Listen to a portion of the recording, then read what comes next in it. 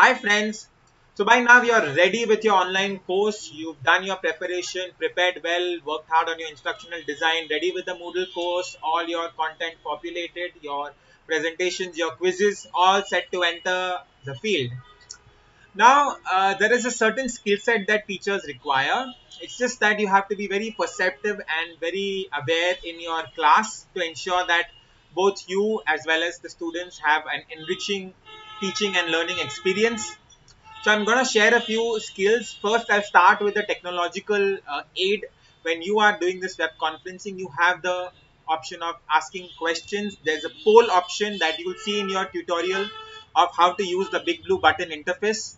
So basically the pedagogical aspect is that your class has to be interactive. Use those polls to ask questions to keep the children alert and thinking and applying whatever you're teaching. It helps you to understand where your class is heading, whether they need reinforcement, whether you can continue, whether is anyone sleeping. I hope not. But this is please use these polls. This make it interactive. Now coming to the specific skills that I was talking about. So I'm just going to tell you all of these skills quite quickly so that you are aware and perceptive of these situations and skills, and you apply them and use them in your live class. So number one is that how are you introducing a concept? The introduction matters a lot. Ensure that you are introducing something in a meaningful way. Though I've discussed this before, that the way you introduce is very important, but specifically, it's very important how you introduce concepts, how you introduce your class, how you introduce a new activity. It keeps the children, very excited for something more. So that kind of energy is required when you're introducing things. And the counter side, how are you concluding? A fine conclusion that makes the children feel satisfied about how you've taken them through a journey and concluded, makes the children also feel satisfied. So be perceptive to how are you concluding things, whether a concept or your class or the course.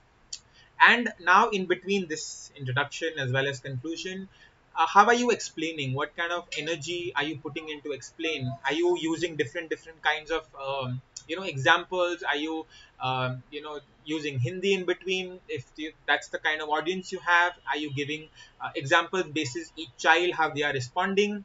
So the kind of energy you put into explain and the kind of repertoire of examples you keep and ready with, that's important in a live class. You'll have a varied audience. How are you explaining? After that, how are you illustrating, and what kind of illustrations you put in, what kind of images? So how are you going to use the blackboard is also very important. You have, if you're going to use a pen and a graphic tablet, so then you'll have this blackboard. You'll probably keep a blank slide and you're going to write and explain. That's mostly how mathematics works. How are you going to align whatever you're writing? However, how are you going to structure? Are you going to consolidate and put similar things on one slide? That's very important. How are you structuring and aligning things on your blackboard? Efficient use of space and alignment and structure keeps the child also clear. So that's important. And once it's also important what kind of stimulus you're giving. So are you varying your stimulus? Audio, video, story, explanation, images? It keeps the child attentive rather than just a plain writing or image after image and explanation. So keep that energy. And stimulus variation is important. What kind of audio visual aid are you using? Keep that in mind. Now coming to the point is that are you perceptive to the children? This is very important. Now let's deal with the children. Are you perceptive to the children in your class? What kind of audience you have? How are they reacting? So when you discuss with them, when you talk to them, when you will keep some silence at times, and there are non-verbal cues that you might give when you ask questions. So questioning the children at intervals, regular intervals, is very important. So to make them communicate and to make them express whatever they've understood, make them comfortable with whatever they are answering, to make them feel accepted in totality, and encouraged to be able to express, is also an art. So you do that with the children. They explain. How do you probe further if the answers are not up to the mark or if they lack depth? Probing is a skill. Questioning is a skill.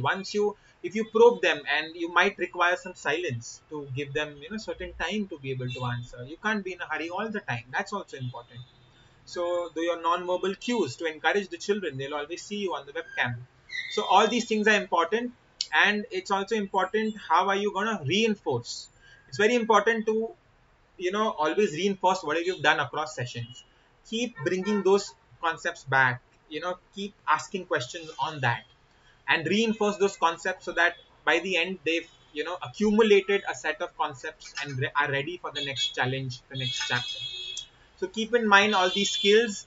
They are subtle, and you have to be very aware and alert and perceptive to your audience, and quite energetic as a teacher.